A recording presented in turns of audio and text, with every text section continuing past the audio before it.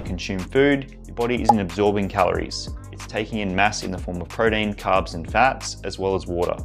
Likewise, when you lose fat, your body doesn't burn calories. Instead, it oxidizes stored fat and eliminates byproducts.